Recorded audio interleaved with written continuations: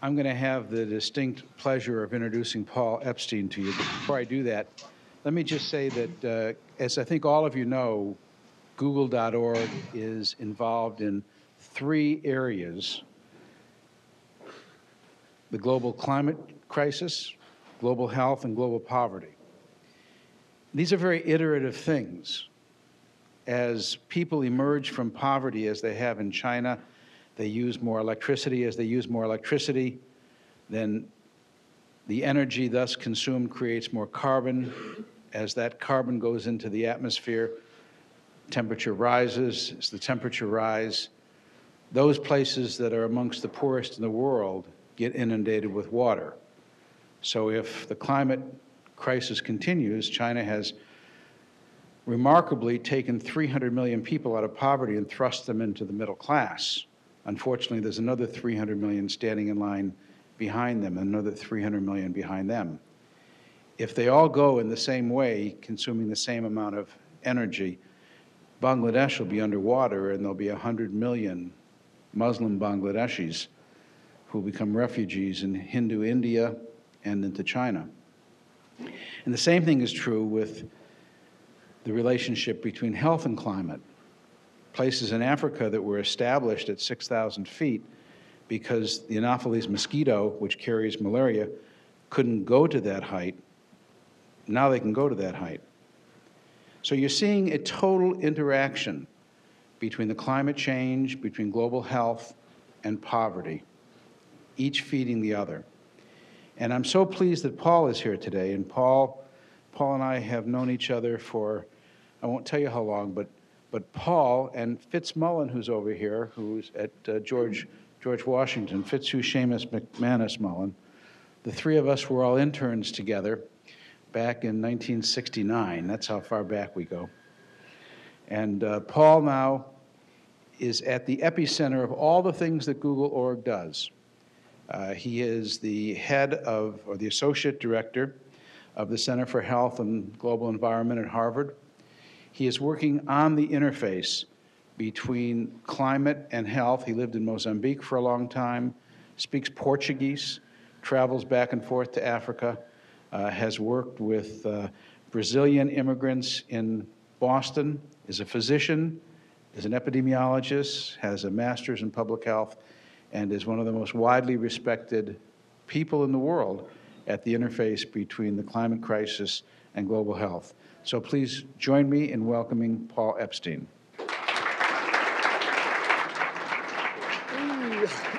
And you've got that one. I've got this. So if you're turned on. Okay, you're cool. That's it. Hello? Yes. Well, thank you, Larry. And it is a great pleasure to be with Larry and Fitz and with you all. I was going to start with 1996 when we started our center, but because of this confluence, I'm going to start in 1854, just for a second, where Rudolf Virchow, who was a physician and a surgeon, took to the streets as an activist and said, cholera, smallpox, TB in London. You know this story with John Snow, but behind it, there were some physicians, medical people, nurses, I'm sure, who were talking about the social and economic and environmental determinants of health. And that helped create this whole movement, which actually led to a leveling off of those diseases. So that's the good news about an intervention. Back in the 60s, we were active in the Student Health Organization, the Medical Community for Human Rights, and I could go on and on about our work, but I do this introduction because our center was founded by myself and Eric Shivian, who came from the International Physicians for Prevention of Nuclear War. I think I'm going to take this off.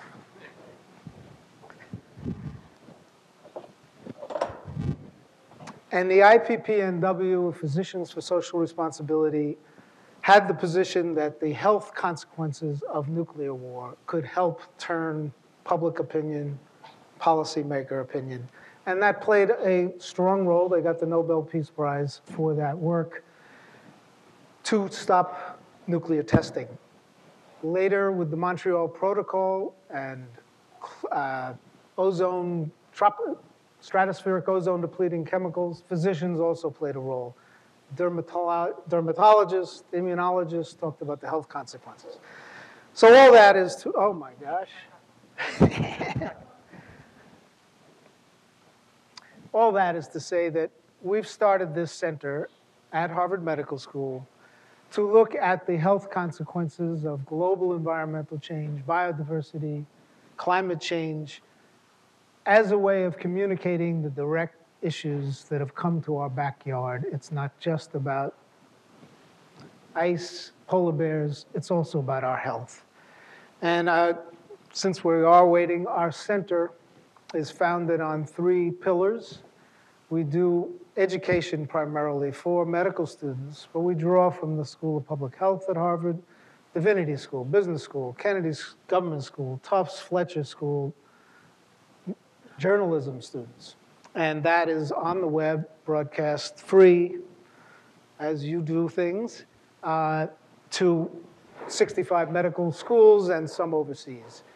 We also do education for policymakers in DC. We do a 2-day course for legislative aides and give them a condensed view of this course. And we do briefings on climate and health and agriculture, climate and health and marine systems. Finally, we do research on climate change and biodiversity, and we've done a number of experiments with folks at Harvard. And so I won't go on about that, but that's our center, and we're celebrating our 10th year. This year we have a Global Environmental Citizens Award, and last year was Al Gore got our award from Meryl Streep. So that's our claim to fame. Okay, I'm going to talk about something in 3 parts, and I'm going to try to talk pretty fast so we can have a discussion. Climate basics, climate and health, and then talk about solutions and how we can think about health in terms of which energy solutions we need to adopt. Back in 1991, there was an outbreak of cholera in Peru. So those are algal blooms. Galapagos are about 500 kilometers off. Turned out that warm sea surface temperatures and extreme events, which flush a lot of nutrients into the environment, helped create these algal blooms. They were a nidus for cholera. That was the work of Rita Caldwell, who later went on to run the National Science Foundation. And so that cholera came in 3 different places, and those connections between climate, environment, and disease began to be made. We went to the Rio Summit in 1992. I was telling Larry, we presented this. People said, what are you doing here? Physicians, medical people, this has nothing to do with the environment. Well, no one got this. No journal published it, except one journal. That was the Wall Street Journal. Shrimp exports, tourism. And so this is a theme that carries me through this work that leads to our report, which I will tell you about in a moment, of health, ecological, and economic dimensions of climate change. And indeed, this is a way of looking at the results, the downstream consequences of the upstream conditions and causes, and the downstream costs that can help think about development as well as health and climate, and how energy is key to all of those. Okay, this much we know is true. The IPC, the Intergovernmental Panel on Climate Change, 3rd assessment report was 5 years ago.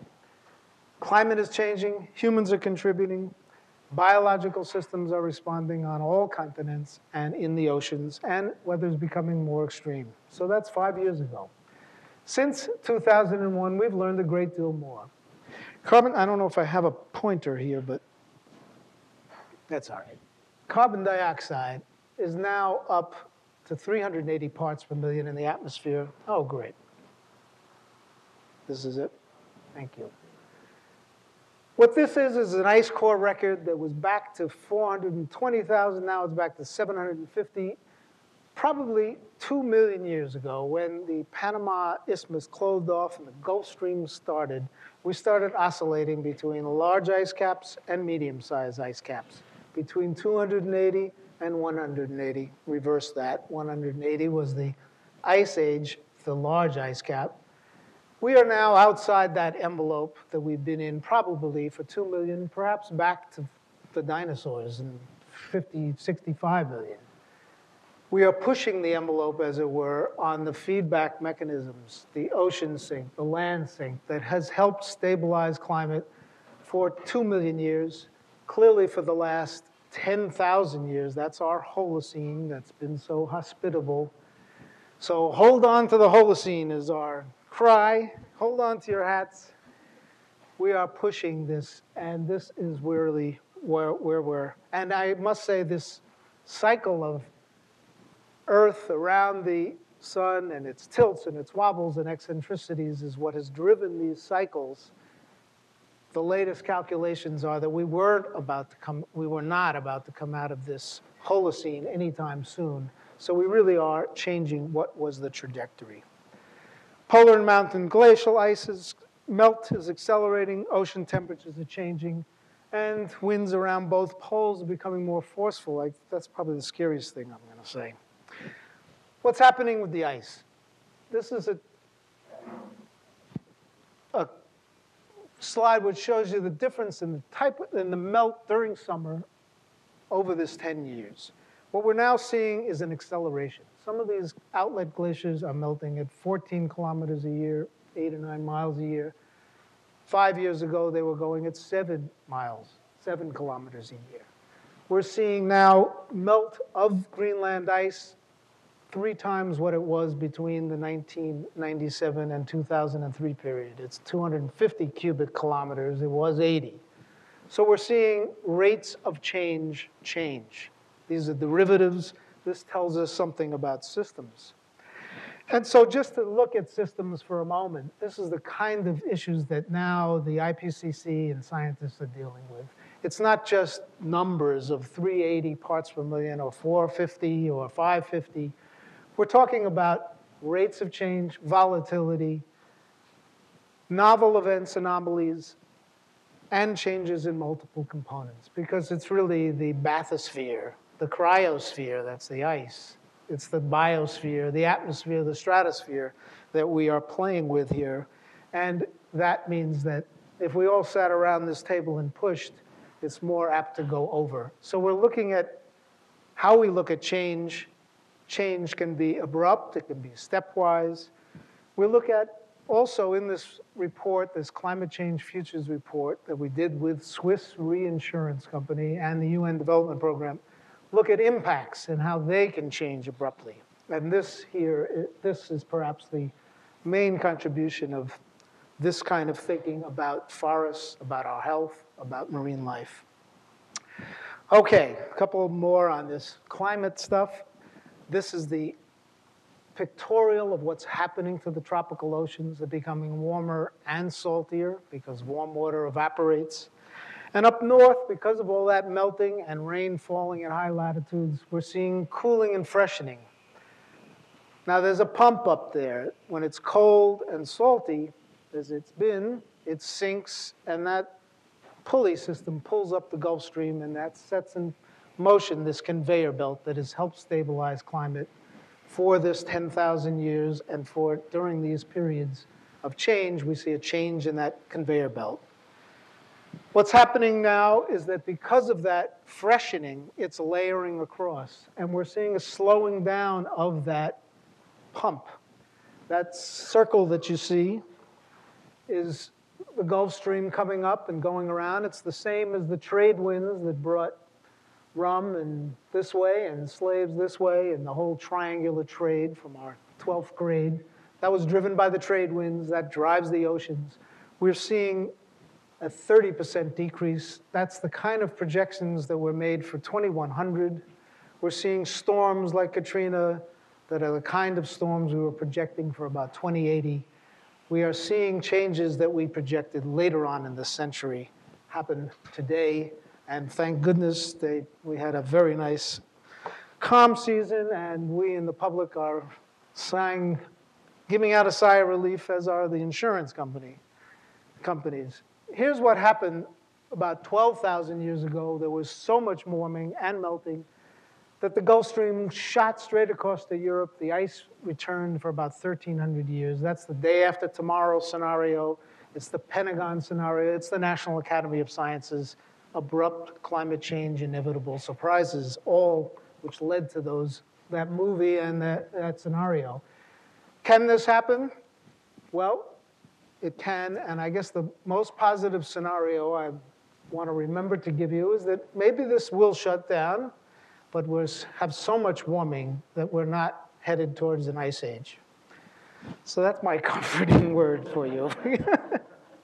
All right, what does this mean for bottom lines? And we're going to come to health in a moment. For the financial world, we see a change in the catastrophic weather events, and these are primarily those. This is from the IPCC, and it's in small letters, but mostly weather-related events. We saw a change of 1 order of magnitude from the 80s to the 90s. In the last 2 years, we've seen another stepwise jump, about a half a log. This has been enormous for the insurance world.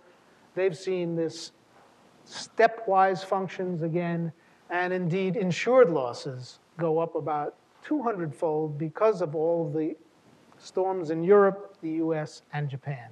So we've seen a shift actually in extremes from Mozambique, Honduras, Venezuela in the 90s to now more extremes occurring in the north because of all of these changes in the North Atlantic.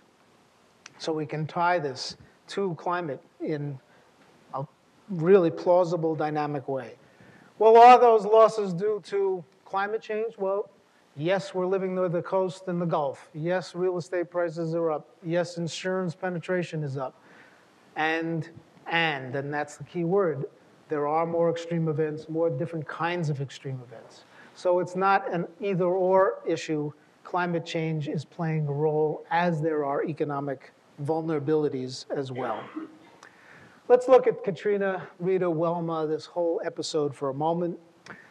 The lake was having waves come across it that were much higher than the levees. As we look to rebuild these levees, we're in a quandary because the power of the storm was greater than the levees.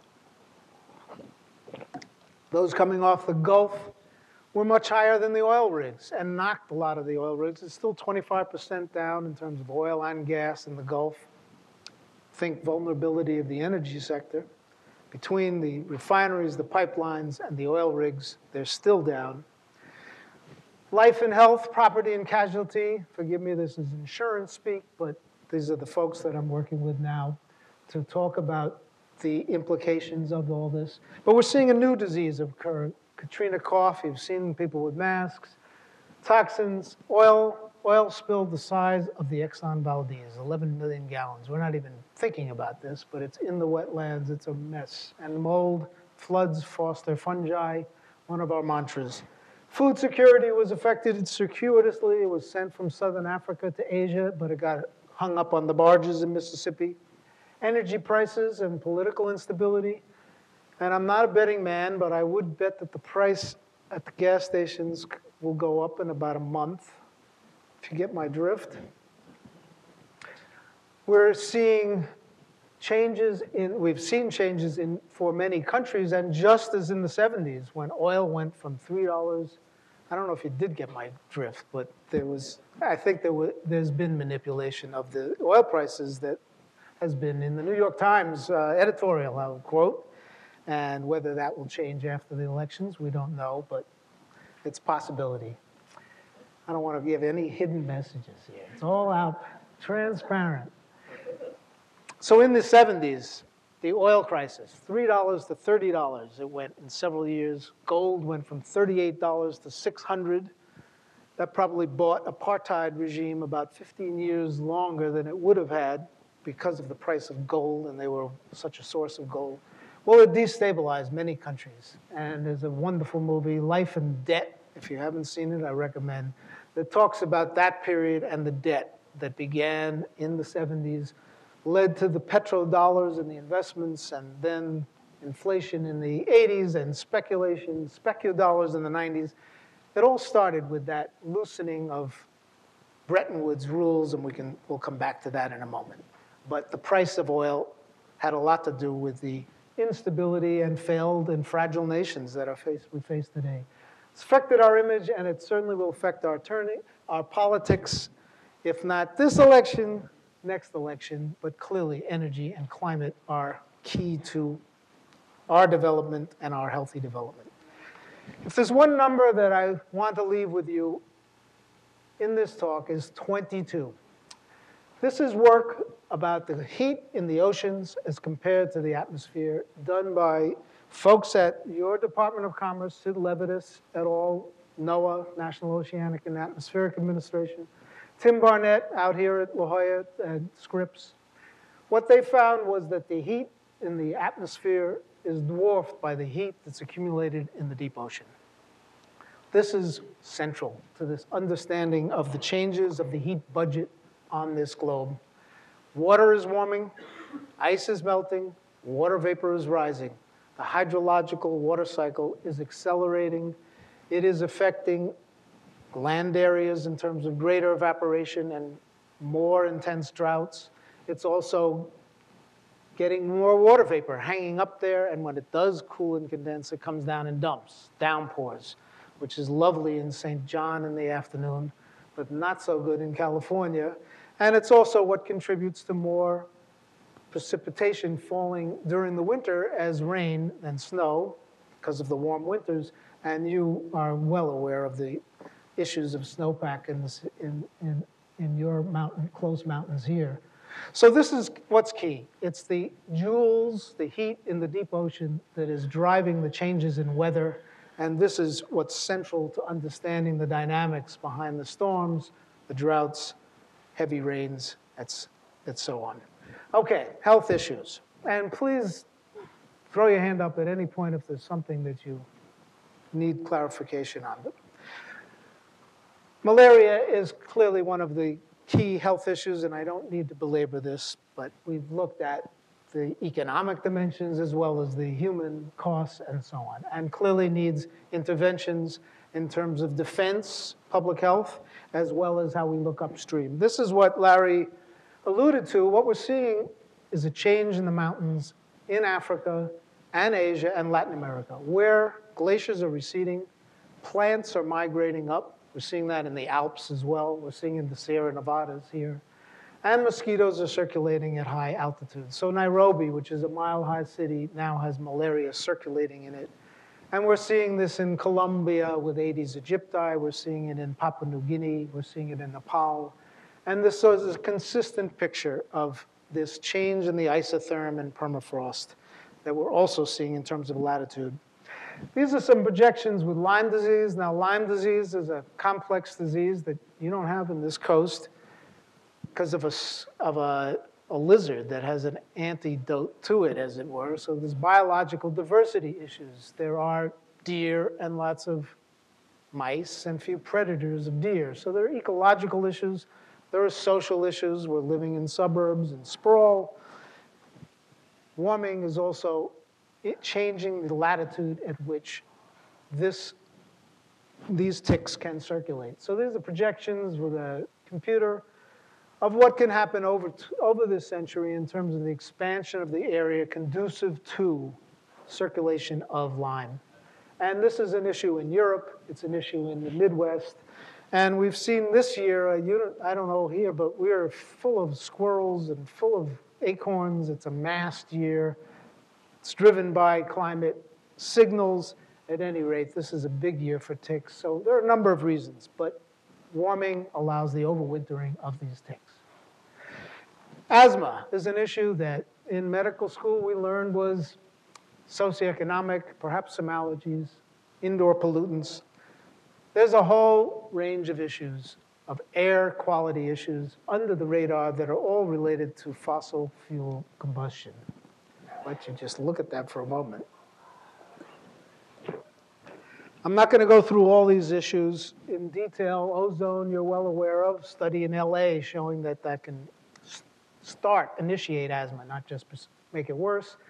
Floods and fungi, I mentioned in the Gulf Coast and so on, diesel part. What I want to call your attention to is this tree and weed pollen. We did experiments in greenhouses with ragweed.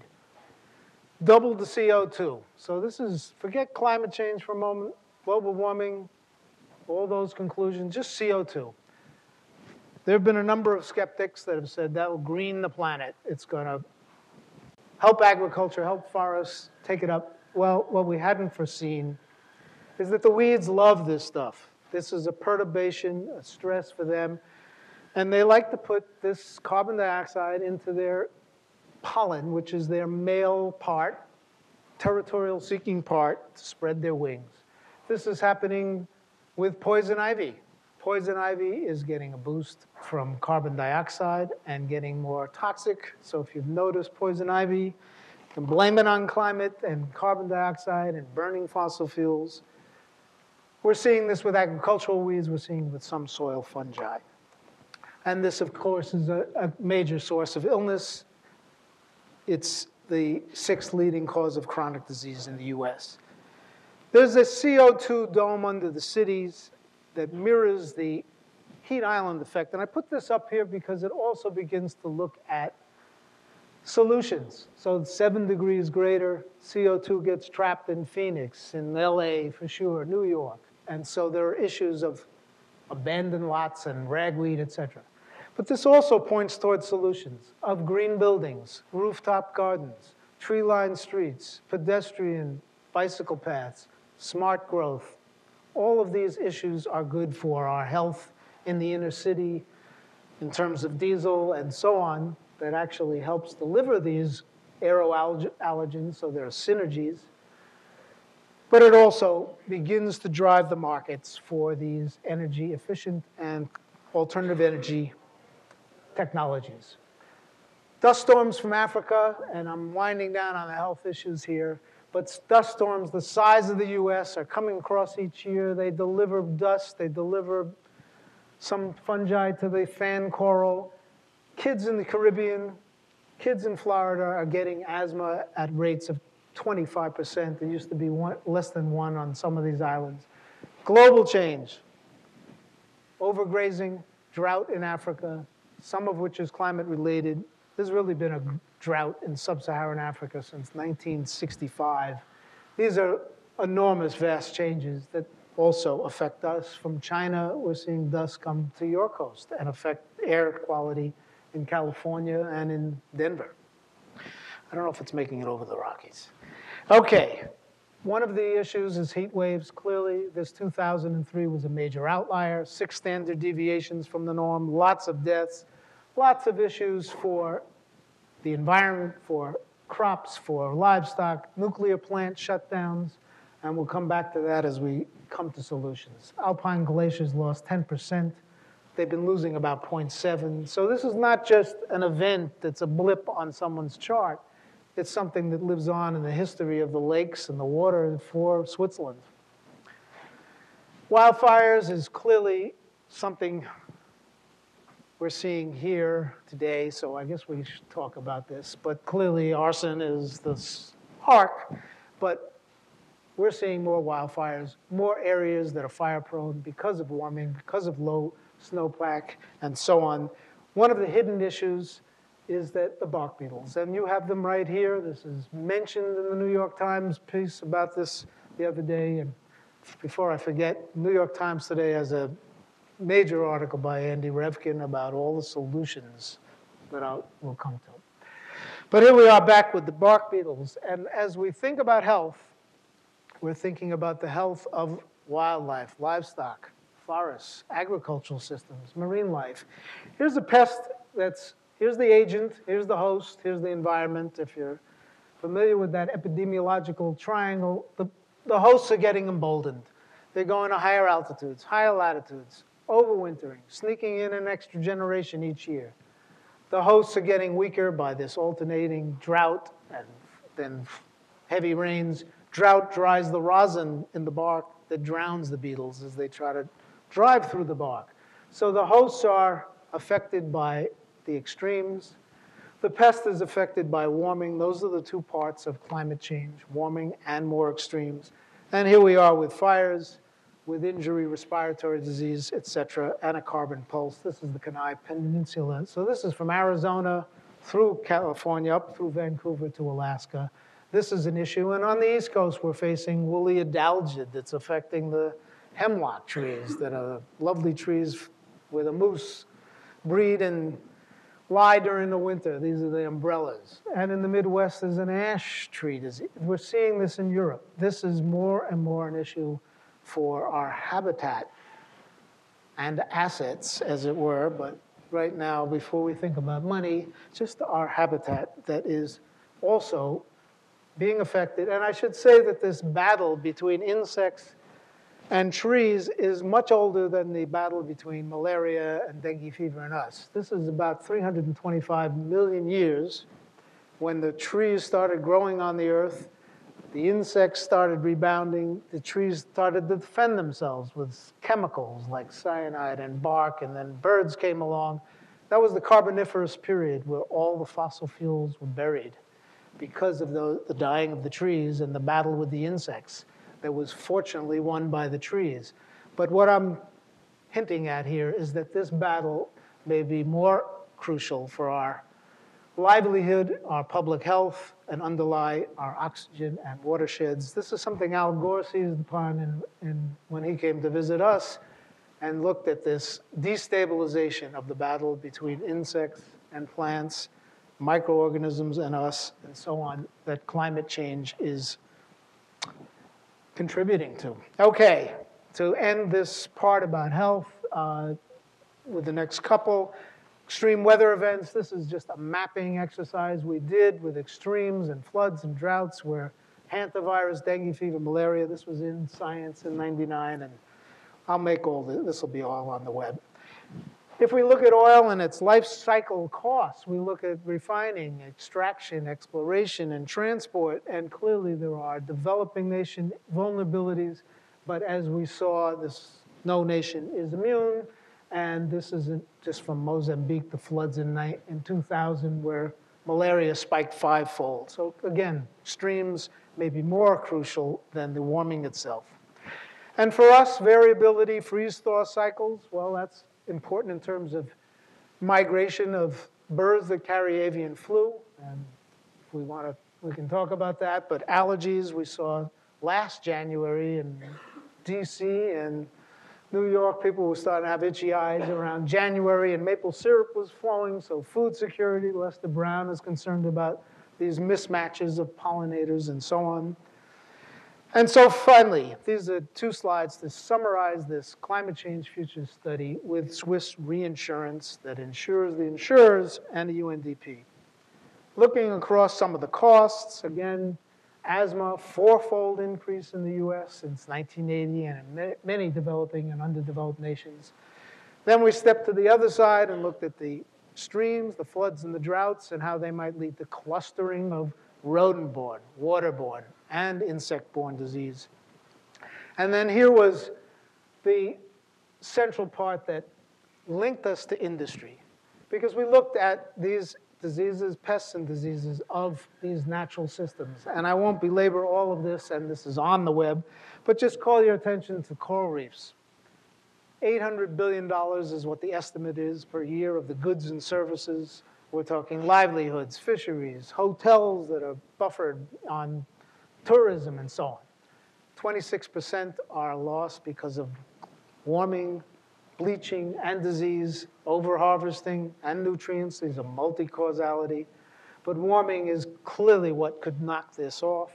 And this is the kind of abrupt change in impacts to forest, to marine life, that actually contributed to the Stern Review. If you look in any paper today, I think you'll see a report of the Stern Review, which is advising Tony Blair.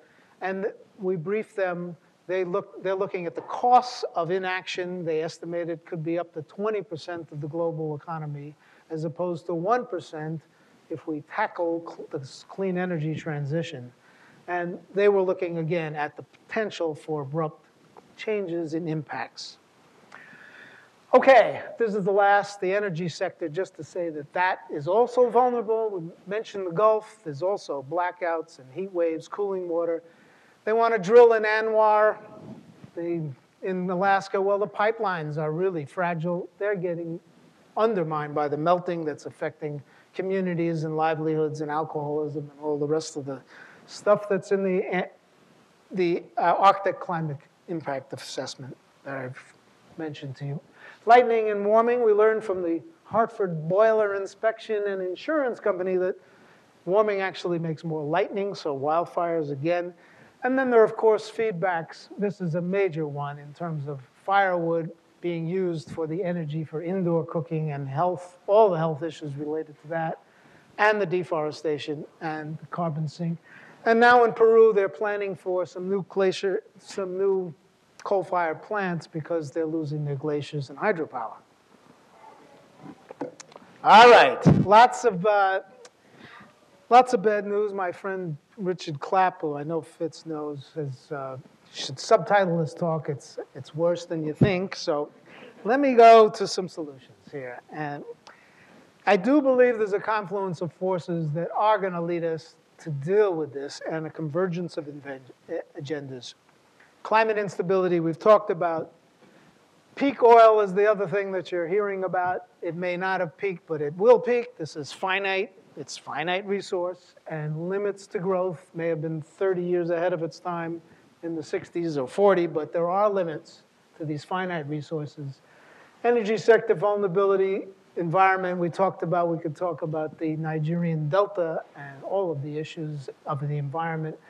Here are all these conflicts that one could tie to oil, and I must remind us that even our president has said we're addicted to oil. So I like to say that's the first of a 12-step program.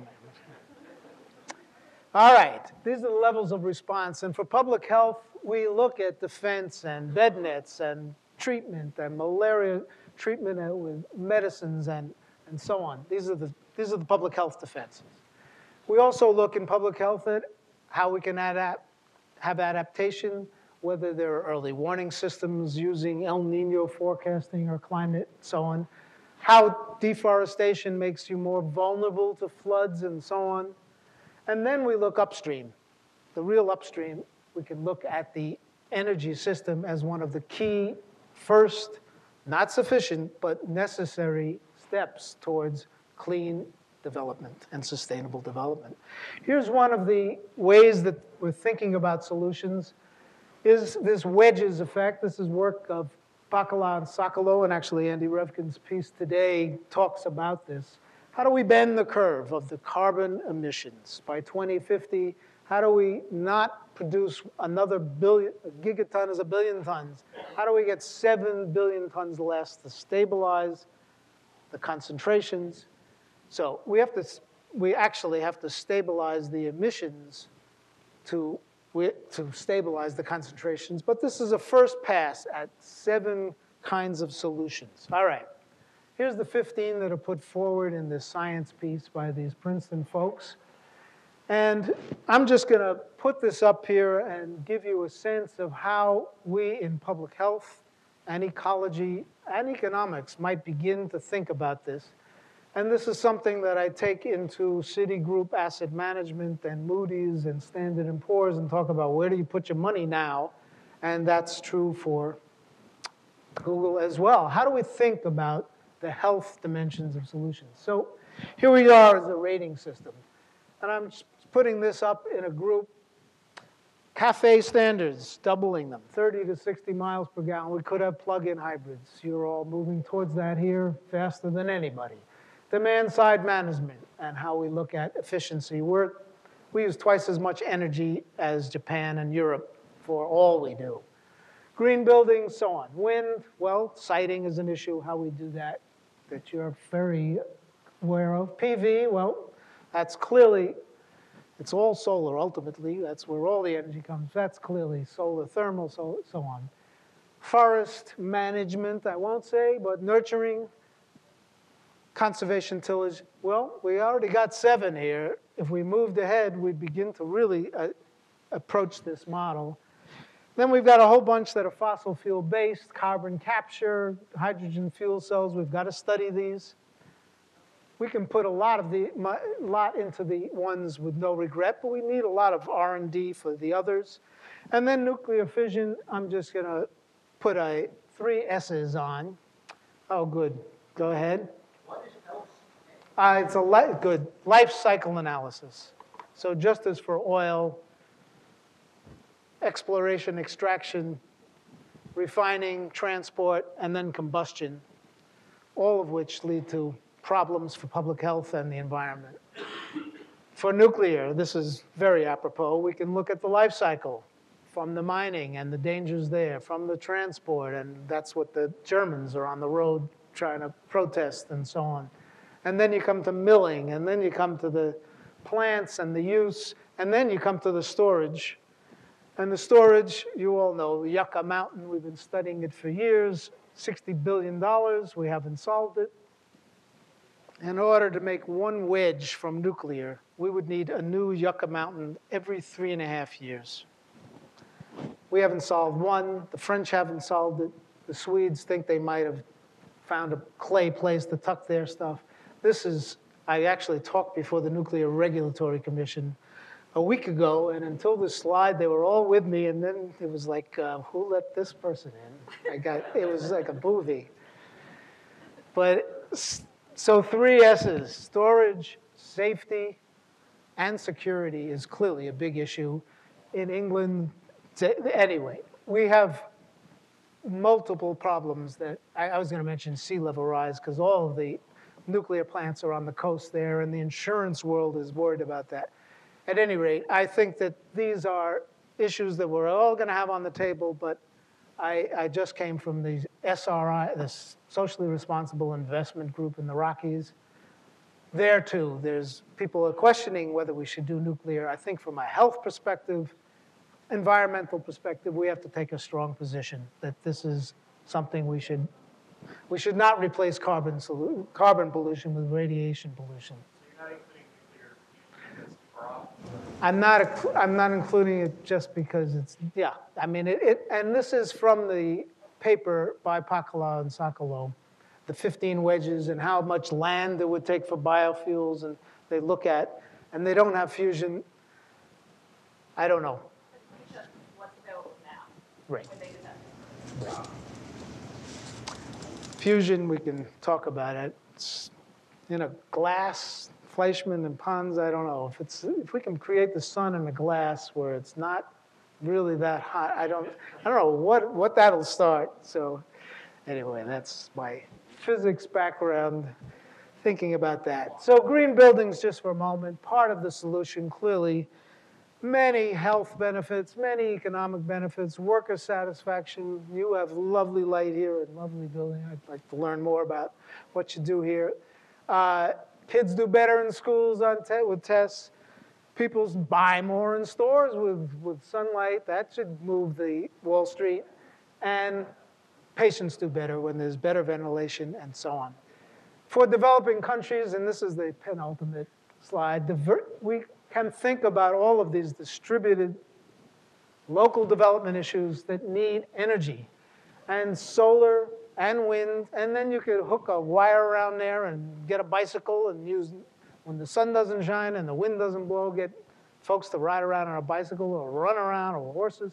There are ways of having distributed generation with clean energy. This can pump water, purify water. It can cook, it can drive small development. This is something that groups like ECO and CO and so on that I just saw at the SRI, there are groups that are pushing this because clearly this is an issue for poverty, for clean environment, for energy. This is a precursor. So finally, I believe that we need to think about the policy issues as well. And this is what Amy and I were talking about. And businesses are beginning to think about this.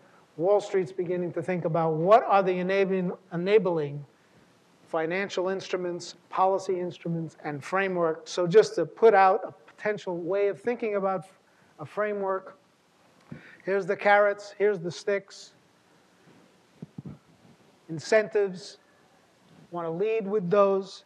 We need to align our rewards and regulation systems from our own walking and biking to what we do in our communities, in our churches and synagogues and where we work and so on, with what companies do, what the government does.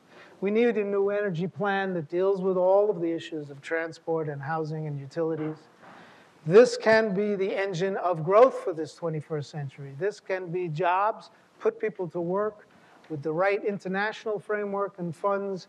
It can be a spark for development with removal of the perverse incentives and disincentives. So we're talking about rules here. And I want to emphasize that word. Lead with the carrot to get the horse moving. This clean energy transition and transformation can be good for public health. It can be good for security. It can be good for the economy. And we certainly hope it'll stabilize the climate. These are our websites, and I thank you very much.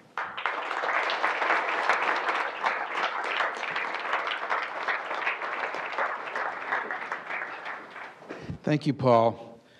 I think you've crystallized a lot of the thinking that we've been doing here at Google and google.org. Are there any other questions? We've got about time for two. Yes. At the beginning of the talk, you mentioned that the strengthening of the polar winds was one of the most disturbing things to you. May I ask you to say that again so NSA can hear you? At the start of your talk, you mentioned that the strengthening of the polar winds was one of the most disturbing things to you. Can you please briefly explain why that's so disturbing?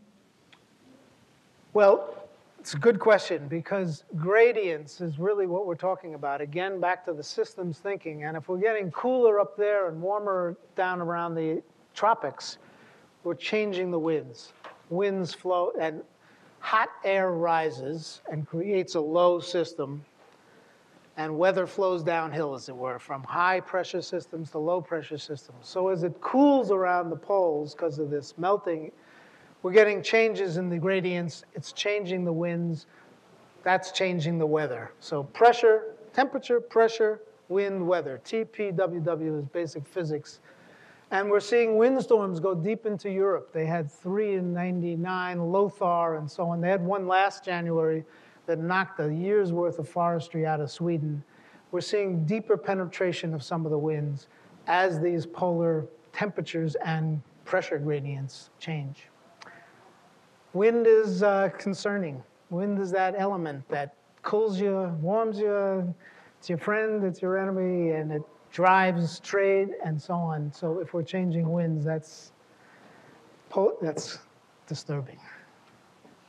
But I do want to remind myself to say systems like stabilization. They like equilibriums.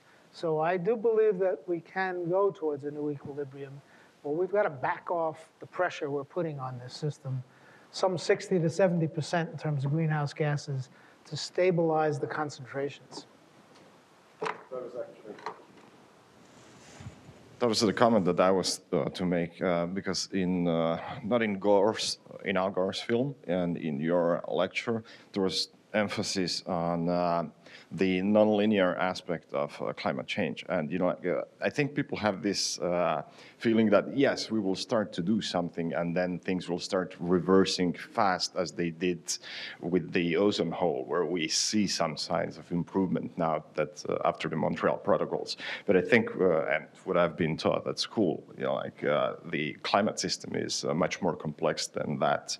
And the warming of the ocean may actually be a barrier to going back into this stable state we had pre-CO2 level, pre-high to CO2 levels. So I would encourage everybody speaks on that to really emphasize that point. I mean, if we start doing something now, that's not going to change anything, because these systems may settle into an equilibrium state and then stay there for a longer time. Absolutely agree with you, and that's fundamental. We've had large ice caps, medium-sized ice caps. We're headed towards small ice caps. I did want to present this in a positive light then, that there is a potential that we could stabilize at another state that gives us a chilling off period, as it were, to go ahead quickly with this clean energy transition. It's possible we've headed towards that. No one understands what the heck happened this year with no hurricanes. it may have to do with some of this ocean circulation melting and cooling off and convection and burying some of the heat. My question builds on that general point. Given that Nick Stern's report has also confirmed the fact that we need to act now and not later in terms of economic costs, how do you think we can incentivize governments to put the incentives you alluded to in place, given that sometimes political motivations conflict with those goals? Good. That's a good, huge question. And what is the framework for sustainable development that we all cherish? There are three things that are in the way. So we've really got to, before we think about all the incentives, we've got to think about all the incentives that are leading people to take down their forests, to send for timber or clear and grow cows for hamburger, for McDonald's, et cetera. So the debt is key. The debt that we got into from the 70s, based on oil in large part, is driving much of this fragility in terms of states and failed nations. There are perverse subsidies for oil and coal that are clearly larger, and our wars and so on are, I think about $1 trillion is what Tom Friedman in the Times estimated was what we're spending on Iraq already. So what we do for wars as well as oil lines. So there's a whole perverse subsidy issue that's driving this. And then the fundamental one is the terms of trade. Something we don't talk about a lot, but what the Rwandans are getting for their coffee is what they got in '62. What they pay for a hamburger or a tractor is what you and I pay. We've got to equalize the terms of trade to get, so it's not just fair trade now, it's doing the rules and the agreements of trade as to make it fair. So those are three obstacles. And then we've got to provide large funds that are global funds for adaptation and mitigation. And here, clean energy, I want to emphasize, is an adaptive measure because it's distributive, it protects when there are storms and blackouts and heat waves and so on. So it's part of adaptation that isn't usually talked about, and mitigation. And then we need to provide some institutional framework for this. So we need those three. We need the carrots, the funds. We need new rules and regulations and rewards. And we need some new institutions beyond the Bretton Woods ones, which is the last time we came together in '44. And Keynes got the brilliant idea. We didn't need to change, he figured out we didn't need to figure it all out. We needed to just change the rules, change the financial signals. And it was it was liberal trade in goods, but fixed exchange in capital. You can't just move it from Seoul to Thailand, and I know we have to stop. And finally, the fixed exchange rates at $38. That was all abandoned in '72. So anyway, we've got to come back to new rules, new incentives, and new kind of institutional framework to move this. And I think you're in a wonderful position to think about the new technologies and to think about this framework and policies and how businesses and environmental justice groups and so on can all get behind something that can provide jobs and development as well as a healthy future. Before we thank Paul, I just want Amy and Kirsten to stand up just so you see them. If you have any follow-up questions on the environment, please speak with them on climate change. I don't think Rachel is here, so maybe Katie, if you'll raise your hand if anybody wants to follow up on issues of economic development. You should know that the most recent G8 round of debt forgiveness provided less than 1/3 to the developing countries whose debt was forgiven than the negative impact of the increase in oil prices. So in other words, it cost them 3 times more for extra oil than they got back for all the debt repayment that we heard so much about. So if we needed any other indication of how interconnected all this is. Paul, thank you very much for coming to Google. I think we'd all like to thank him for coming. We hope you come back again.